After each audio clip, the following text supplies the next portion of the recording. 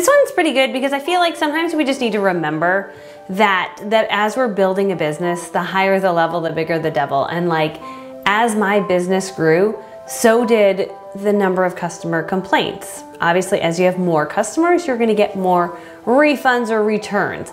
As my team grew, if I just had an issue with one person, as it got bigger, there was more people. And so, and I didn't realize that. Like when it started to grow, I remember reaching out to my mentor and being like, you don't understand, like there's a lot of like customers that are not happy, and there's so many more people saying no, and there's so many more this. She's like, because you're doing a higher volume.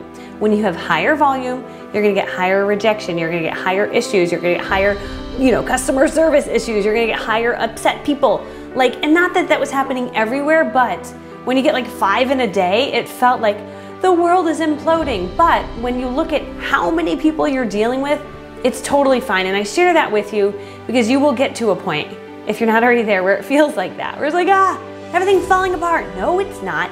Just today is a day where there's a lot happening, and that's okay. Don't focus on the things that are not going right, fix them, and then focus on the things that are great. I never would just like be upset about a thing. Like, yeah, sure, sometimes it hurt my heart, but I wouldn't like take that to the dinner table and then talk about it. Like business as an entrepreneur, it goes up and then it goes down, and then it goes up and then it goes down. So anything bad that happens in your journey, just know it's a lesson. It's gonna make you stronger.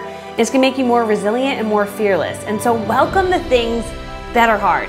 Just welcome them, figure out a little way to get around that little roadblock, and then now you've got a teachable moment, a lesson you can teach your team, but you also have something that's just, I don't know, makes you like a warrior with your shield or something, okay? So, I just wanna remind you though this, on your journey, that you come first, okay? You come first in everything that you do, and so you've gotta remember to take care of yourself first, whatever that is. If it's a 30-minute workout, if it's eating right, whatever, meditating, whatever fills your cup, do that every day so that you have more of you to give to others, okay? You are worth it. You are a powerhouse. You are an inspiration. You are called to a new level. And even if you feel like a mess some days, even if things are not perfect, focus every day on progress, not perfection. Tony Robbins says the key to true happiness is progress. So if you just focus every day on a little bit of progress, or having massive progress, whatever that is, so that when you put your head on your pillow at night, you say, you know what? I couldn't have done any more today for my business. I couldn't have done any more today for like taking care of me and my family. Like I gave it my all. And so when you can put your head on the pillow at night and say that, then you've done exactly what you need to be doing. If you felt a dream in your heart that feels bigger than you, honor that calling. I don't believe that God puts a dream in our heart unless He's given you the ability to achieve it. Any effort that you put out there, I believe it will be blessed. Not always right away, right? Sometimes I'd do a lot of work over here, and then like 3 days later, I'd get hit with blessings over here. And I was like, oh, that was because I did right? So sometimes we're like, where are my blessings? I'm like, well, God will bless your efforts when you've given Him something to bless. Are you putting in the effort? You gotta put in the effort. You actually are awesome. You actually are powerful. You are actually called to greatness, and you have this, you can read this and put it on your wall. You actually are an inspiration, and you have a gift to offer this world, packaged up in its perfectly imperfect way.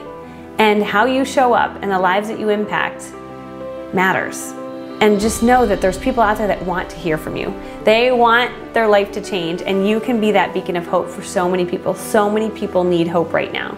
And what you offer and what you do can offer so many people hope. This is your permission slip to own your awesome, put yourself first, because your awesomeness will inspire thousands of lives around the world. So let that awesomeness shine by ignoring all the noise and doing what totally fills your cup first. It will require changes in systems and programs and strategies. And I've got a training for you. If you go to bigbreakthroughacademy.com, bigbreakthroughacademy.com, you can see it's a 45-minute training on how I went from stuck for 6 years to unstuck and having a team of 50 just 6 months later. I share exactly how I did it, the 6 things that I did differently, and I give you tips on all of them. bigbreakthroughacademy.com. So it's going to require changes, systems, programs, strategy, and how to be needed less. You need to be needed less so that you can focus more on your business and win more in your business. Focus on being proactive all the time and less reactive, which drains your soul and takes so much of your time away from what really matters. So that is my training for you. But I just want to remind you that you are amazing, my friend.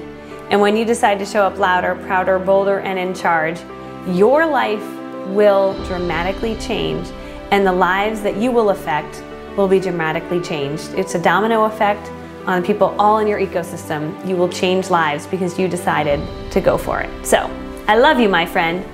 I'll see you soon.